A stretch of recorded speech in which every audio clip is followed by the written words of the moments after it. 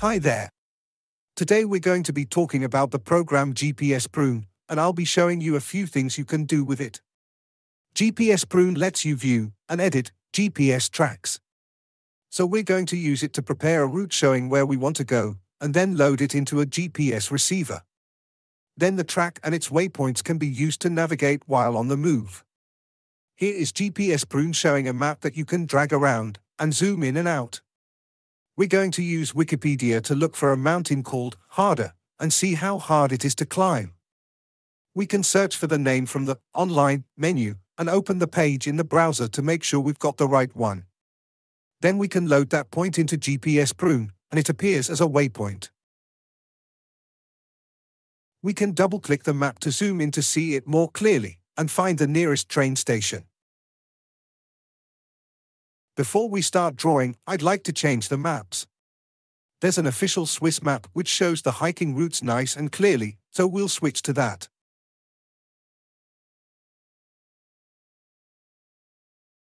Now we'll draw a track from the station up to the top, using the right-click menu to create a series of points. We don't need to draw it super accurately right now, we can edit it later.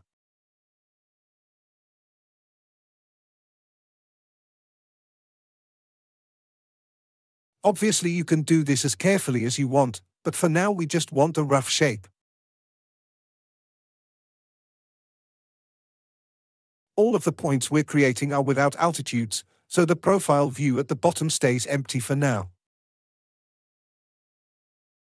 Okay, now we can look up the altitudes for all these points in one go to see the profile. And if we select the whole track, then we can see the distance is about 4 kilometers and the climb is about 750 meters. So it's certainly doable. Both those numbers will probably increase a little bit as we add detail later. I'm also going to mark the top funicular station, so we can have that as an option for the way down. When I add a name to this point, it becomes a waypoint with a different symbol, and it's shown in the list on the left.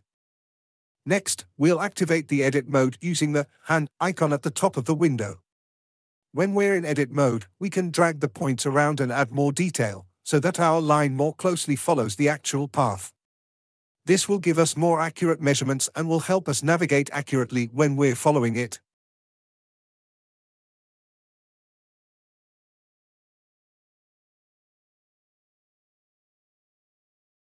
Again, the new points that we're inserting don't have any altitude values yet, so we're getting gaps in the altitude profile at the bottom of the window.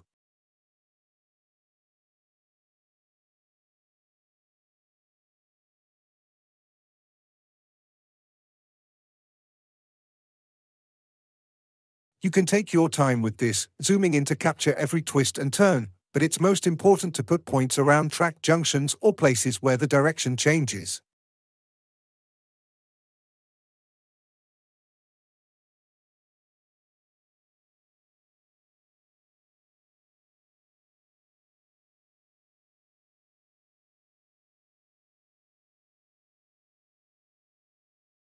Nearly there.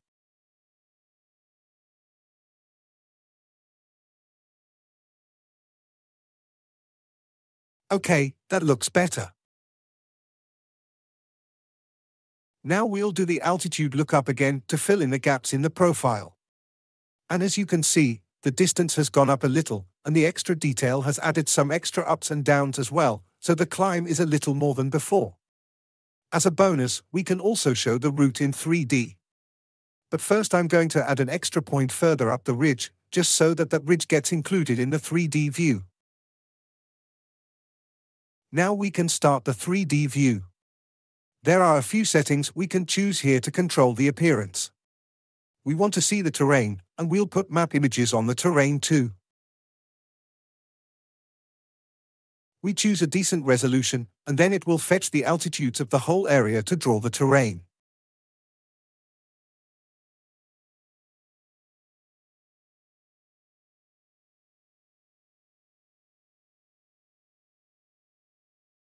Pretty cool, huh? There we can get a good impression of the shape of the ridge, and we can spin it around to look from different directions. Perhaps this can help us look for an alternative way down, or an onward route up. That extra point we added to the ridgetop isn't needed anymore, so we can use the undo function to delete it again. That looks good, but maybe we can start our hike from the bus stop instead. Would that make much of a difference? We select from the bus stop to the top. No, it saves a kilometer but doesn't reduce the climb at all, so let's stay with the route from the train station. We can turn off the edit mode now to avoid dragging points by accident.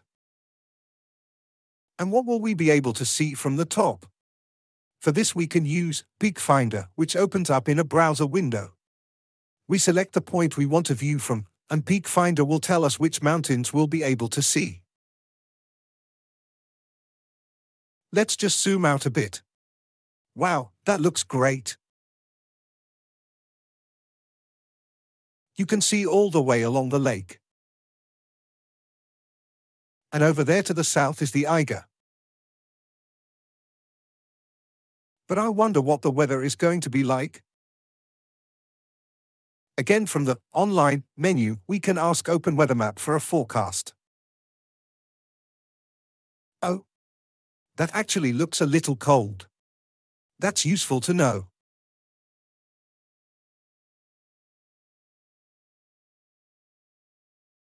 What else? Let's also see if there are any geocaches here, using OpenCaching. We can get a list of nearby caches and see the details in a separate browser window.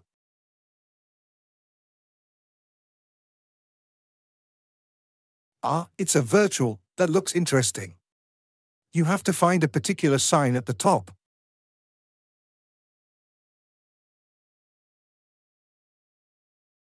So we can add those cache coordinates as a waypoint too, and also add a comment so we know what to look for.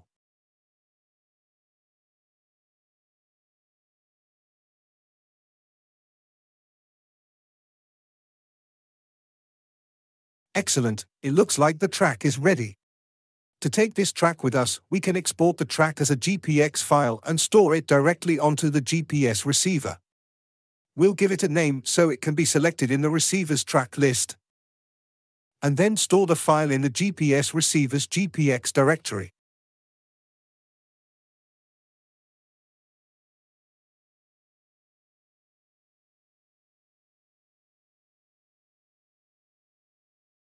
And there's the saved file.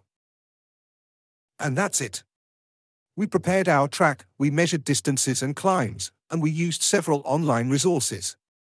We saved this track onto the GPS receiver so we can follow it, and we're ready to go. There's plenty more, but for now, thanks for watching.